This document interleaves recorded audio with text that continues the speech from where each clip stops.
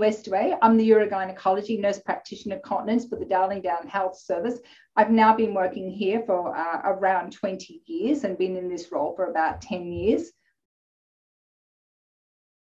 I've had a diverse and interesting career journey. I started in midwifery, moving through child health, and then developed skills in continence, and was fortunate enough to then meet up with a consultant who had the same values and skill sets that I had.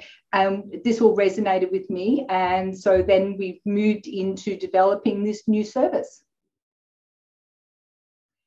Many women throughout their lifespan will experience some problems with their bladder, bowel, and pelvic floor. And the women who have had children and obstetric intervention, women who've got diabetes, other neurological conditions, who work on farms and do a lot of heavy lifting, or have had chronic bowel problems and straining throughout their life, will be at risk of pelvic organ prolapse. And 1 in 3 of those women will experience urinary incontinence in their lifespan. So it's really important to have a service for rural women locally so that they're able to obtain early intervention and to obtain early conservative management to avoid a tertiary intervention, which would be surgery.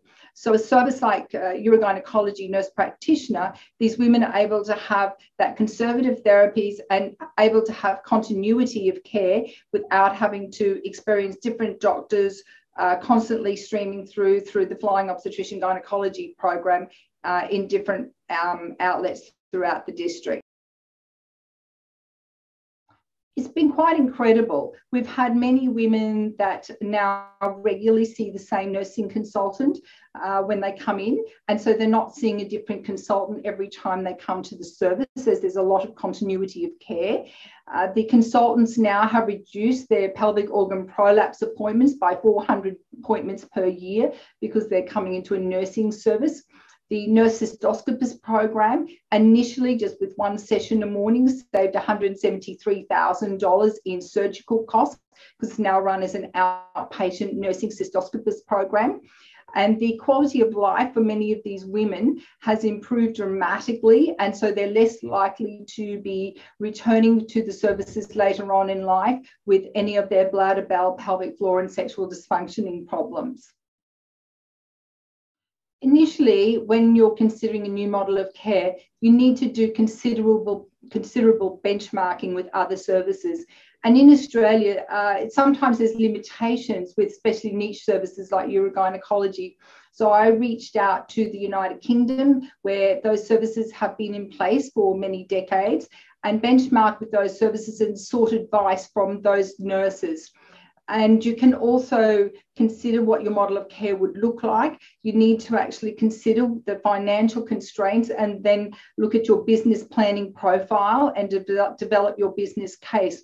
Because often with new positions, there is no initial funding. You have to develop and canvass what you're going to do. And you need to look at what the clinical outcomes are going to be.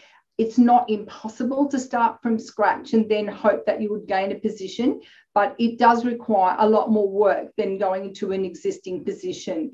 Always maintain your passion, always develop connectedness with consultants because they will need to mentor you, and develop your relationships with other services.